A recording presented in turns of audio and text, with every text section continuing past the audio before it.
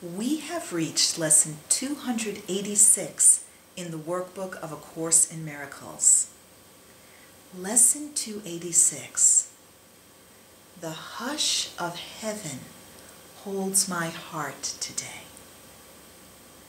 The hush of heaven holds my heart today. Father, how still today. How quietly do all things fall in place. This is the day that has been chosen as the time in which I come to understand the lesson that there is no need that I do anything.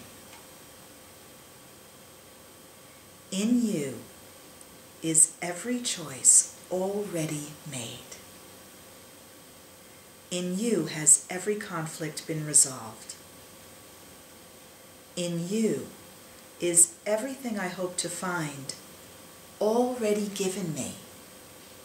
Your peace is mine. My heart is quiet and my mind at rest. Your love is heaven and your love is mine. The stillness of today will give us hope that we have found the way and traveled far along it to a wholly certain goal. Today we will not doubt the end which God Himself has promised us. We trust in Him and in ourself, who still is one with Him. Lesson 286. The hush of heaven holds my heart today.